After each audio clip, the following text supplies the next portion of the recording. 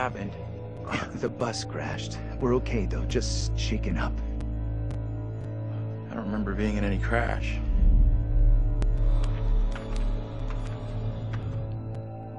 Well, here we are on set of Little Hope, part of the Dark Pictures Anthology. Tell me about the characters you play in the game.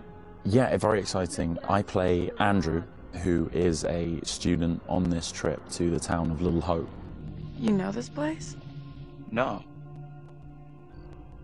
I mean, I don't think so. I also play Anthony and I play Abraham, all existing at different time periods in different places.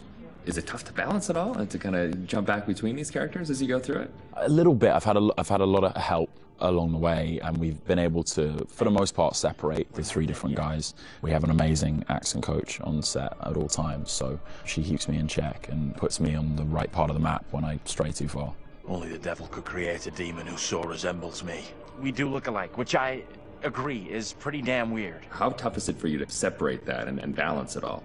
Yeah, it's interesting. Andrew, being the character that I embody for most of the time, was a little bit easier for me. I related to him naturally. He's this socially awkward, repressed student, and I certainly as a student was pretty socially awkward and repressed, so I could relate to him a great deal. You seem uncomfortable around kids your own age. This trip is actually my first time away from home. Oh, you picked a real beauty. Yeah, well, if I ever make it back, I'll sure have something to talk about. The other character, Anthony, is slightly more immature, comes from a big family. I can also relate to that. And dealing with the family dynamic and playing that sibling friction was also something that I think a lot of people can relate to, and that was fun. Another sort of element of the challenge which I really enjoyed. And then there's Abraham, is the third character that I'm responsible for. We have to stop this. The only madness is right here in this court. And the nice thing that exists in all three of them is this motivation to do good, to do right. And I think all three characters I really had admiration for. They seem to be like morally adept, and it's important to respect, I think, the characters that you play, or at least identify something within them that you respect. And I respected all three of the guys that I played. I know what must be done here.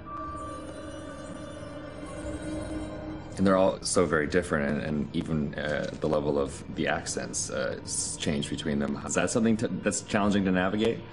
Yeah, that's been really fun for me. It's been, when playing Andrew, I've been doing a relatively neutral American accent, but we sort of base most of the action in New England, so it does lean towards the East Coast, and it doesn't take on too strong of a characterization in either direction.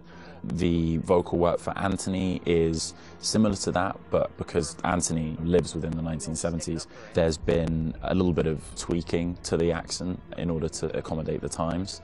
And then Abraham's an entirely different accent. It's been a bit of guesswork as far as constructing that accent, because there's no recordings of what people sounded like at that time. But I suppose the closest thing to it we imagine is a kind of Northern English accent. And my dad's from Yorkshire, so I've basically been ripping off what my dad sounded like when he was younger.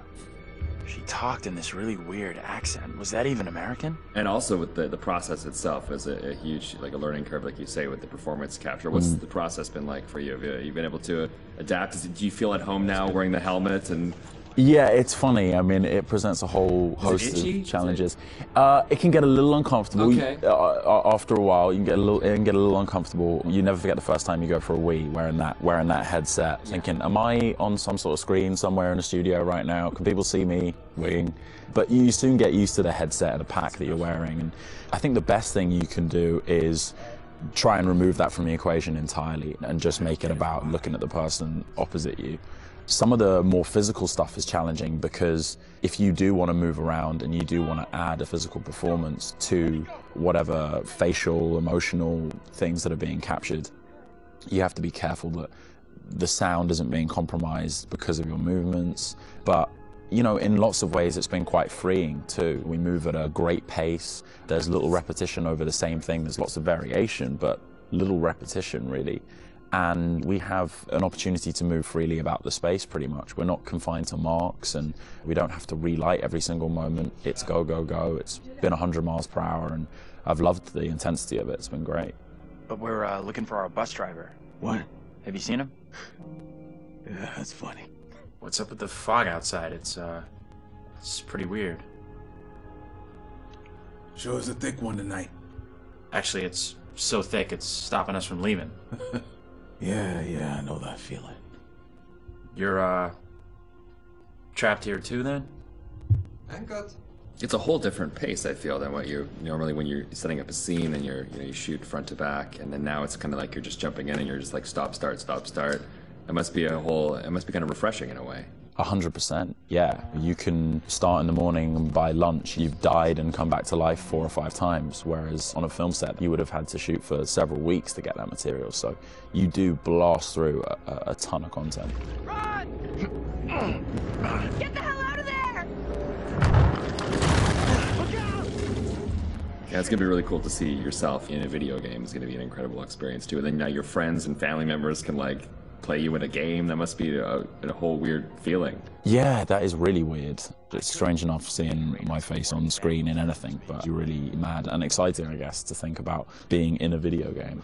I guess that's like a little kid's dream in lots of ways, so I feel very lucky. It's incredible. And your friends are gonna call you, be like, I killed you. Yeah, I killed you 3 times. They're like, good to speak to you too, bud. Yeah, thanks for the call. Would you confront your fears or would you run away?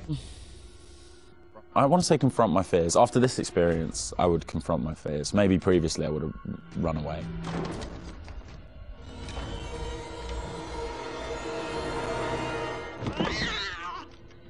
What kind of place is this? It's one of those things where what you think you'll do is different than what you probably actually. In the moment, yeah, 100%. Oh, I would confront my fears, and then you're gone. Gone. Yeah. And lastly, would you explore on your own or in a group? In a group, I'd have to. One of the best things about this experience has just been the camaraderie that's developed amongst the cast, and over a short period of time, shooting at this intensity, it's bonded us together really quickly, and I've loved being part of the team. A group of us in one room on this crazy journey together, so it's all about exploring as a team. I'm just gonna say it. This is exactly what goes down in horror movies. Well, plus than anything in the horror genre, we know what happens when you go off on your own, right? 100%. Don't Yet do it. They still do it. And they still do it. Let's go check out that room over there. No, don't go check out that room. Nope. Don't go check out. Or bring someone with you. Oh, yeah, exactly. Yeah. There you go. All right, Will. Tanner, thanks a lot. Appreciate that. Thank you. Cheers.